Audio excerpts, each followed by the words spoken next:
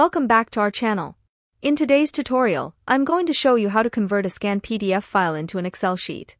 If you have a PDF that contains a table with numbers and other information, and you need to edit or analyze it in Excel, this video is for you. So, here I have a scanned PDF file that contains a table with some important data. My goal is to convert this scanned PDF into a fully editable Excel sheet.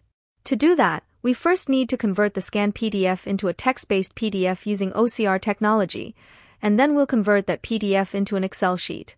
The first step is to convert the scanned PDF into an editable format using OCR, optical character recognition. For this, we're going to use a website called I Love PDF. This site offers a variety of free tools for editing and converting PDF files.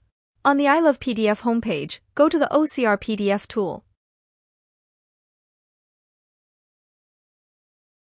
Click on Select PDF File to upload your scanned PDF from your computer.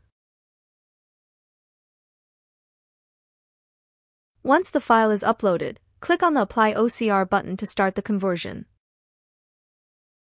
After the process is complete, click on Download to save the new text-based PDF file to your device. Now that we have our text-based PDF, the next step is to convert it to an Excel sheet. Still on I Love PDF, go to the Convert PDF menu and select PDF to Excel. Upload the newly saved PDF file by clicking on Select PDF File. Once your file is uploaded, click on Convert to Excel. You might see an option to continue without OCR. Click on that, as we've already applied OCR to the PDF.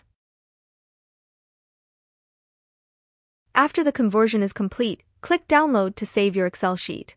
Now let's open the Excel file together and check out the results. As you can see, the entire table, along with all the numbers, has been successfully transferred from the scanned PDF to the Excel sheet. It's fully editable, and you can now work with your data directly in Excel. And that's it. You've successfully converted a scanned PDF into an Excel sheet. If you found this video helpful, make sure to give it a thumbs up and subscribe to the channel for more tutorials like this. Thanks for watching, and I'll see you in the next video.